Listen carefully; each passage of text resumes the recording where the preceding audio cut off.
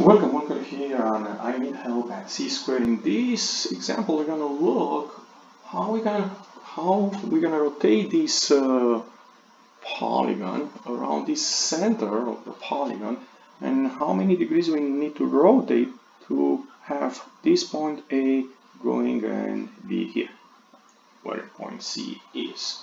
Okay, so for that reason, we need to find one angle, one central angle like this, right? So how much one central angle is? We're going to count how many sides we have. 1, 2, 3, 4, 5, 7, 8, 9, 10. We have 10 sides, right? 10 sides. The decagon, by the way. And that central angle is going to be what?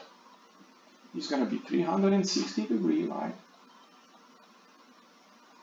Divided by 10, which is 36 degrees. Okay, so this angle here is 36 degrees. And in order to go from point A to point C, we need one more 36 degrees, right? So we have 2 times 36 degrees, and that will be 72 degrees. So if we rotate, that will be counterclockwise, right? Counterclockwise.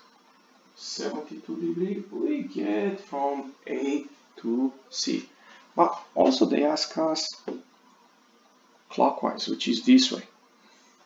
How many degrees do we need to rotate around this center of the polygon O, I call it?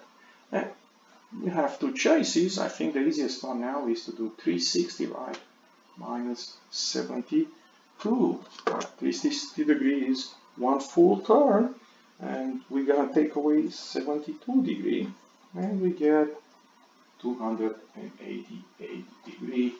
That will be clockwise. Okay. Another way to think about this: how many angles like this you have? And we have 8, right? And 8 times 36.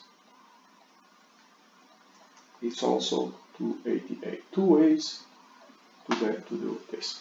If you enjoyed this video, if you learned something, if it helps you, don't forget to click the like button and come back on C Squared. Thank you.